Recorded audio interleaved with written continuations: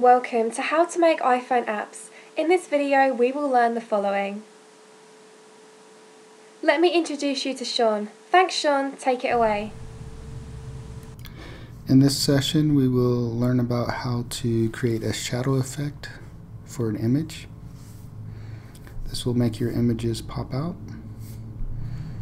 Let's go ahead and start xCode. Go to File, New Project. Create a single view application. Select Next. The product name will be Shadow Effect. And use automatic reference counting. Select Next. Go ahead and create your project. Let's go ahead and run it.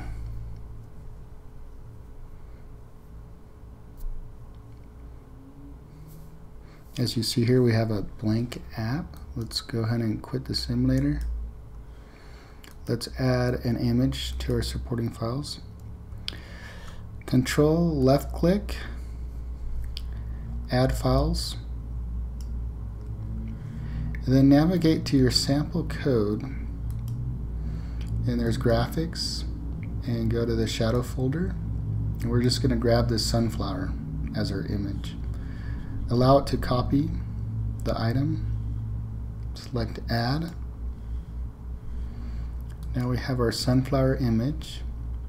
We're going to go ahead and add that to the zib, which is our user interface. So let's go ahead and do that. With this utilities icon selected and this objects icon selected, navigate within the objects to find the image view. Left drag the image view onto the screen. We actually want it kind of smaller. So manipulate it with your mouse to make it smaller. We're going to drop two of these on actually. And go ahead and grab another one and resize it. One below the other.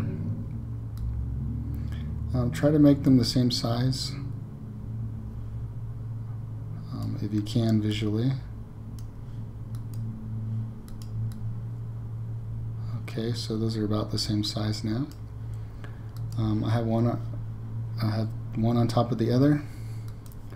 I'm going to go ahead and go to the H file, which is the header file, and I'm going to import the library that will allow us to do the shadow effect. And we're going to use the Quartz core. And so this Quartz core library will allow us to work on what is called the CA layer, and that's what we'll work with. Go ahead and declare a property of non-atomic, and it's going to be an IB outlet, which means the interface builder, which is this zib, has access to see it, this property. We're going to, that's a UI image view that we're going to have a reference to. We're going to call this property image view.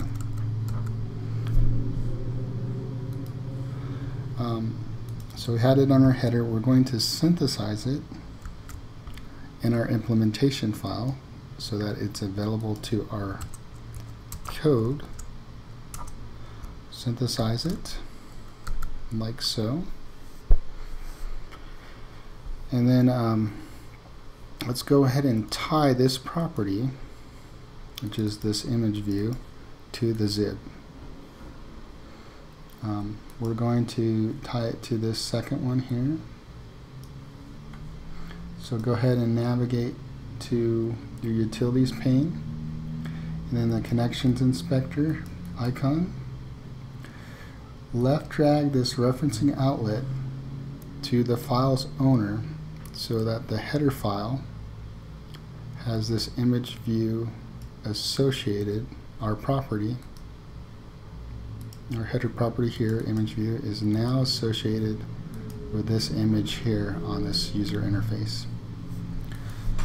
Next step is, let's go ahead and assign the images to this user interface. So with this utilities pane selected, go ahead and navigate to the attributes inspector. In the drop down for image, select your sunflower. Select the next UI image view and do the same thing. So with the attributes selected, select the drop down for the image sunflower.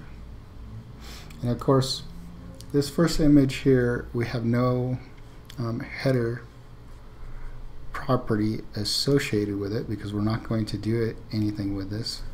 And this bottom one here, we did associate with the connections inspector that image view property, and this is what will actually add the shadow effect here too, so that you can see the contrast between the two effects, one with an effect and one without. Go ahead and go to the implementation file. This is your M file. And then the view did load. This is where we're actually going to go ahead and apply our shadow effect.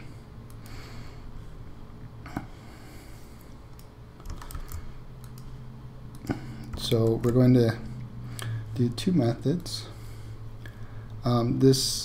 We have a reference here to our image view, and of course the layer. This is a CA layer, which was how we imported this Quartz Core framework to work with. And we have a shadow radius of 3.0. And then we have the shadow opacity of 0.5. And just keep in mind that we're modifying the CA layer. This is called layer here, but if you left click on it and you jump to definition, you'll see that it has a CA layer property. And that's what we're using Quartz Core to manipulate. Let's go ahead and run this app and see our effect.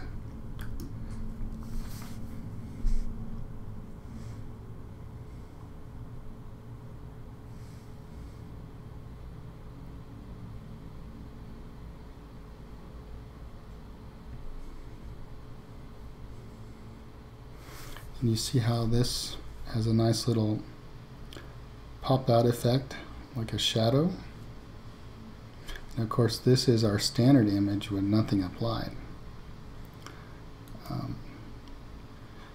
We'll go ahead and quit the simulator, and that completes how to apply a shadow. And just keep in mind that there's other effects you can apply to that CA layer. Just fool around with them. They're available for you to look at. And this concludes this session on how to apply a shadow effect to an image.